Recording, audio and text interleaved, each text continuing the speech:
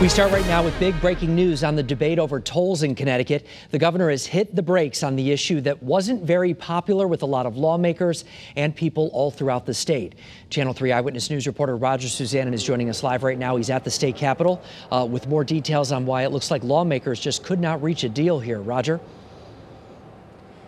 Yeah, Mark, of course, two sides to every story, and Governor Ned Lamont says this proposal died really because, in his opinion, there was a lack of courage in the state's legislature. He couldn't even get a vote on the plan, so now he will pivot and try to find the money to pay for improvements to roads and bridges without using money from tolls. Now, here's the situation.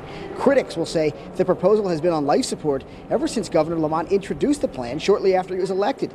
The governor initially wanted to toll all cars and trucks on Connecticut highways, but once that proposal ran straight into a brick wall, he shifted gears and recently tried to push forward a law that would only toll tractor trailers on a dozen Connecticut bridges.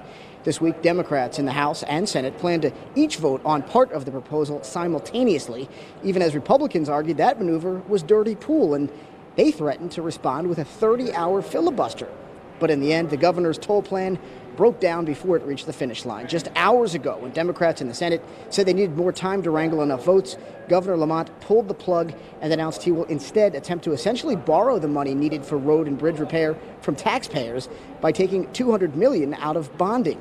The governor says it's a loss for the people of Connecticut, but Senate Minority Leader Len Fasano feels it's time to move on. Right now, we're going to go back to the way we've done it for years in this state, when we just kept kicking the can down the road.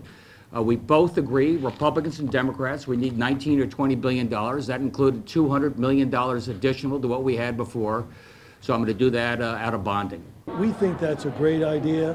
That has sucked the oxygen out of this building for almost 2 years now.